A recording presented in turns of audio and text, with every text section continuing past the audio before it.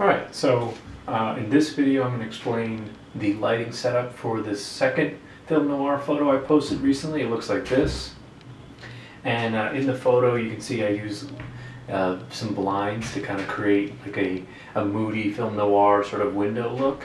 But really it was just done in a very simple, blinds setup. I didn't even have to go outside, I didn't have to put any lighting outside, which was very helpful. And especially because it was cold out and I didn't want to go outside, plus I have neighbors and stuff like that. I don't want to put things outside. Okay, so just starting from the beginning, for our first light we have an FJ400, and on the front of it is a Fresnel head focused in, and on the front of that is an orange gel. Now you might be wondering, with a black and white, why bother with a gel? But it comes in handy later because on one of the other lights I use a blue gel to kind of counter it. So it gives you just different options when you go into post, that you can play with the different shadings and colors. And even though it's a black and white final image, you can still manipulate certain shadow and highlight areas. So there's an orange gel kind of mimicking a sodium vapor light outside, like a post light or something like that. And then, like I mentioned, just some blinds to create that window look. Obviously I have a real window right there with blinds, but this way I had better control of it, and again wasn't fighting against any kind of elements or nature or anything like that. And then moving here, once again using an FJ400 as my background light. This time I have a grid on it and it's just pointing at the backdrop.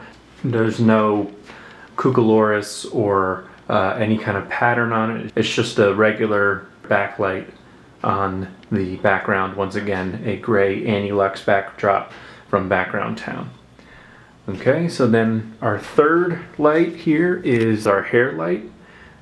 This is a FJ400, and as I mentioned before with gels, this is gelled with a blue gel, and that just helps, again, have different options in post-production where I could manipulate the shadows and highlights based on colors instead of just light and dark.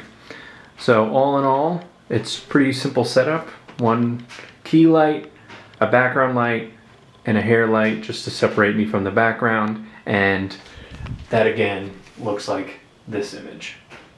So very simple, quick, easy setup.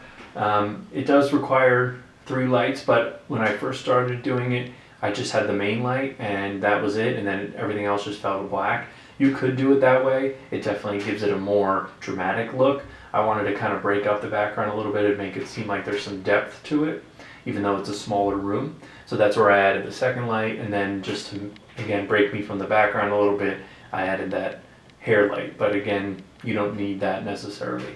So pretty simple setup, pretty effective, I think.